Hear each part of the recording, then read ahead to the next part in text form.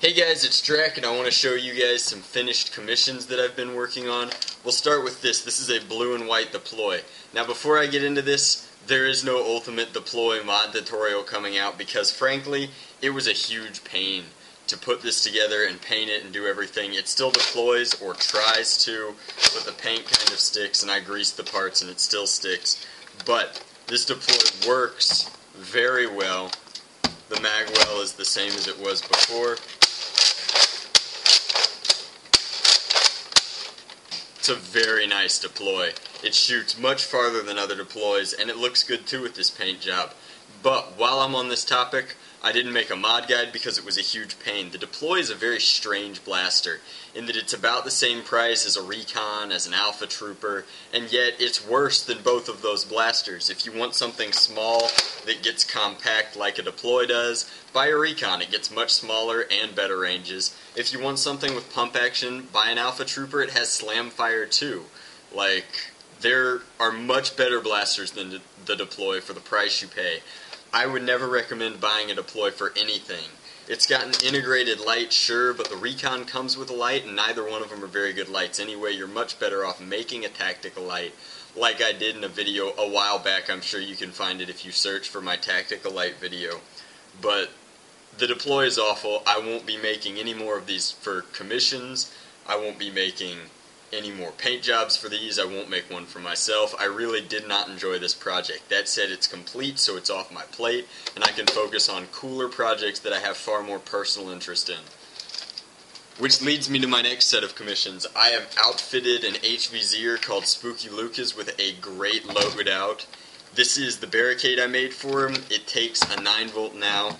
If I remove this battery door, I can show you that while I don't have a 9-volt on me to fire it, I've shaved down the jam door and I've wired in a very nice 9-volt connector. So all you have to do is throw a 9-volt in this compartment and lock it down and it'll be ready to go. As you can see, let me screw this down real quick.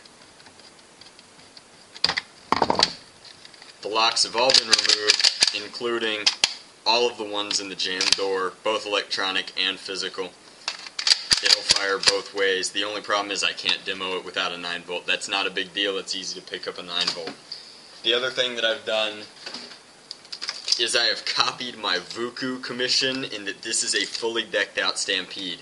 Now before I fire it, I want to show that what makes my Stampede commissions really, really special is the way that I do the batteries. I use the original battery tray and I go out and I buy these very expensive industrial batteries. Now this one's even tougher than the one I did with the Vuku. While it is still a 12-volt custom circuit, it's almost too large. I had to take out the entire bottom compartment. But it is a huge battery with, and let me read this real quick, it has 1.3 milliamp hours, which is just a ridiculous amount of power. This will run all day. Like, if you take this to a laser tag war, you're not going to run out of battery.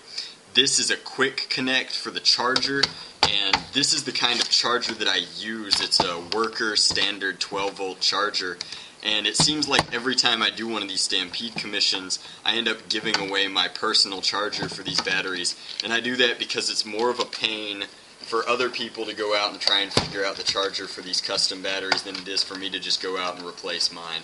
So I kind of do that as my gift to the commissioner, especially since it's an expensive piece and it's hard to find the exact right one. Now that I've talked about what makes this Stampede special, obviously I've done a Spring Edition and some other things. Again, it's very much like the Vuku that I made a while back. I'm going to slide this back in, lock it down, and I will fire this for you. I have an 18-round clip here that I'm going to just mow through because the rate of fire and the ranges have both been increased substantially on my Stampedes.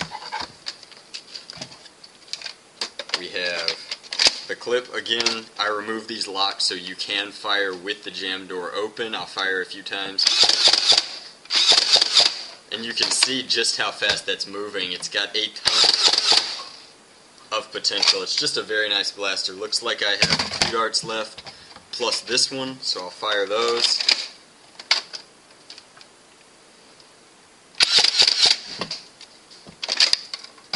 just an excellent blaster. The other thing that I did is I included a gift with this one because it took me a little longer than I expected, and I originally wanted to paint the Barricade, but I didn't have time to paint the Barricade because painting Barricades is tricky.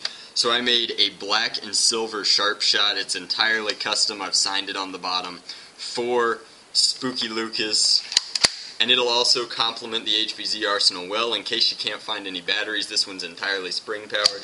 It gets incredible ranges for what it is. It's a sharp shot. It performs very nicely. It's got a perfect seal. My detailing was done in silver. The black is done in flat black. And then I came in the handle and did that with my silver enamel as well. Really pleased with how this blaster turned out. Drew a, I don't even know what to call that, on the front because I was bored while it was drying. But I'm pleased with this. I'm pleased with the Stampede, and I'm pleased with the Barricade. All of those will be going out very shortly.